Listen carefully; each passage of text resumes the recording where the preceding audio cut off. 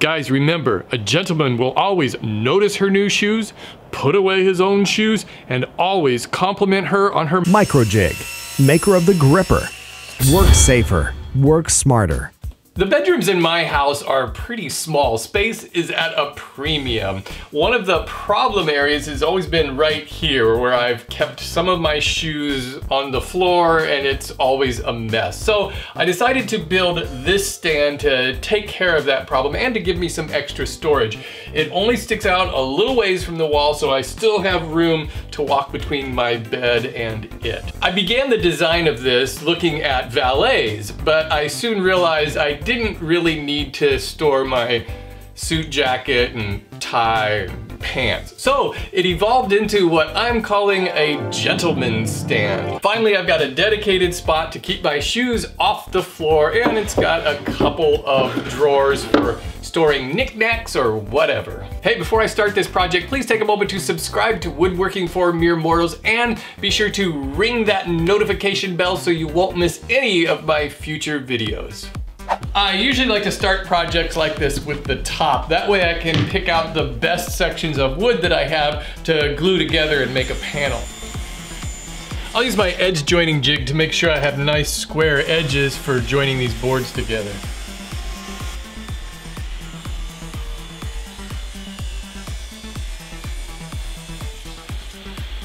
Really, the key to gluing up these large panels is to not tighten the clamps too tight. It doesn't take very much pressure to hold these together. These two boards will help keep the panels flat.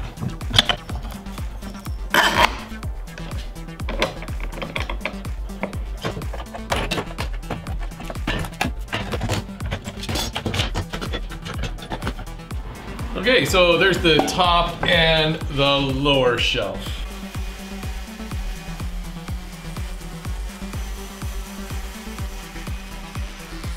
I'm gonna split this one board into the 4 legs, but first I need to cut a couple of notches for the dividers. I'm not gonna bother installing my dado blades, I'll just make multiple passes with my regular blade.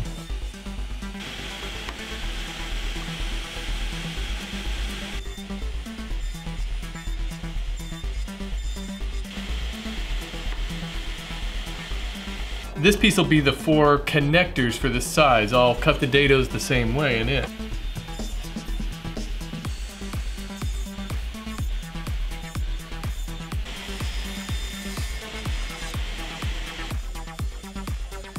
Now I can rip these into the 4 square legs.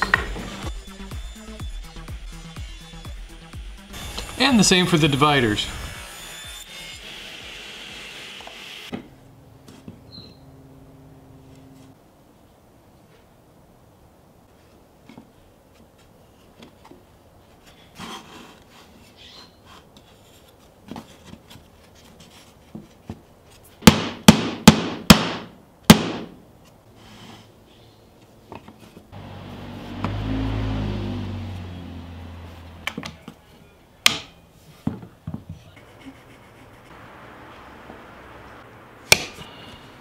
I cut this spacer to help me line up the second piece.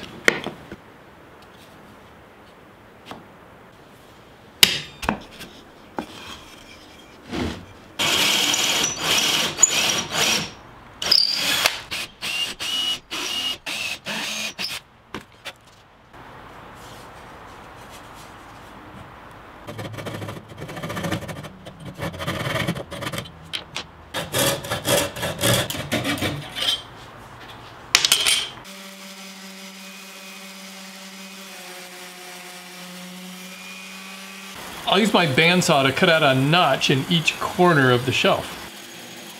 I'm going to attach the top using pocket screws. I'll drill those holes now.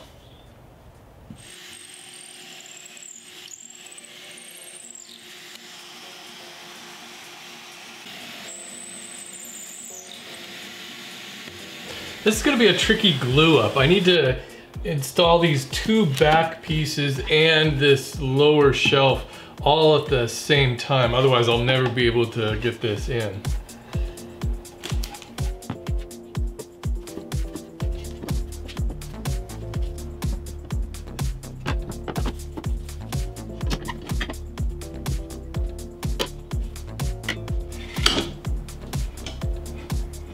Well, that was a little bit stressful. I think I got it all.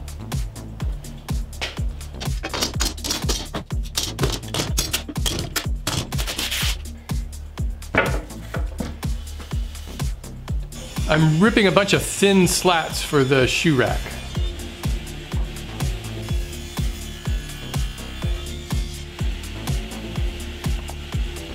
I'm gonna use this scrap of plywood to keep the legs separated while I glue the slats in place.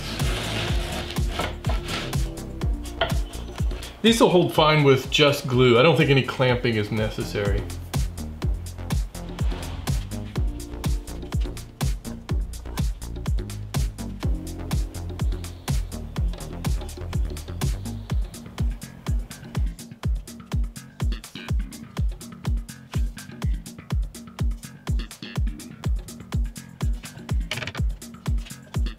I've cut the top down to size and I'm going to screw it into place now. The reason I want to put the top on now is because once I put some runners in here, I'm not going to be able to access these holes, which are already kind of tricky to get to as they are. I've got this right angle attachment from my drill that'll let me put these screws in.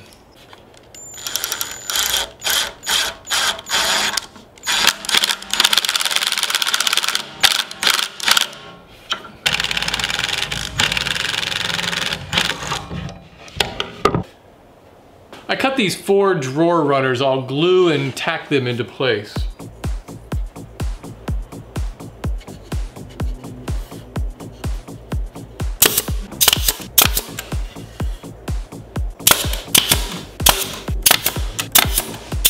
Making the drawers is simple. I'm going to start by cutting rabbets on the ends of each of the side pieces.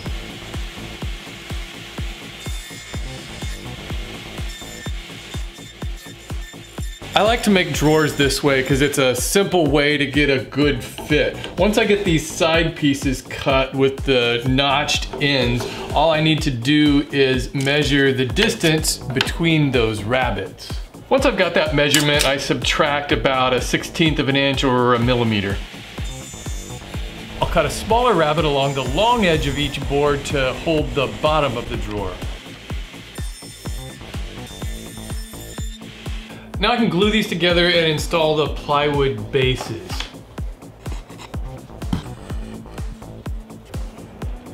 I like to drop in the drawer bottoms at the same time that I'm gluing up the sides. This helps keep the drawers square.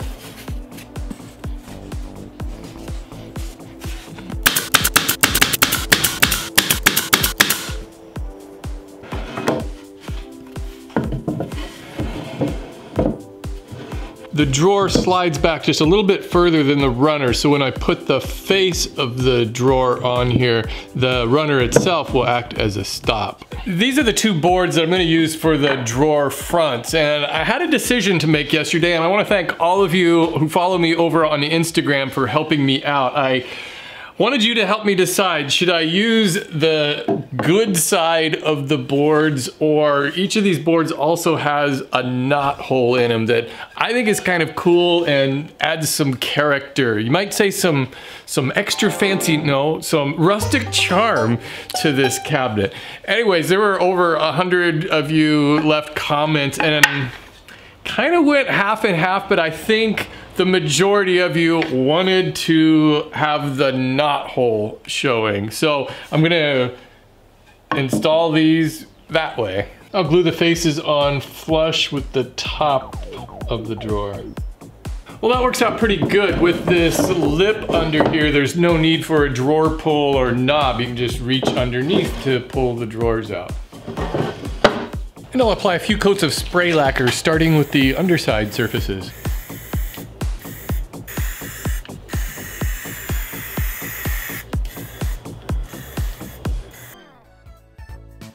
Hey, I hope you enjoyed this week's project, the gentleman's stand. I think it's going to work out really well in this space. It doesn't take up a lot of room and I can get my shoes up off off the floor. If you'd like to make this project, I've got a free set of plans down in the description. If this is your first time here, I would love to have you subscribe to Woodworking for Mere Mortals, where I post new woodworking videos on Fridays. And take some time to browse through some of my 400 plus other videos on this channel. I have a whole playlist devoted to just some of my furniture projects. I hope you'll enjoy that. And I'd like to remind you to follow me over on Instagram, where you can follow along with my projects throughout the week. And don't forget to follow the Woodworking for Mere Mortals Facebook page. Thanks for watching, everybody. I'll see you next time.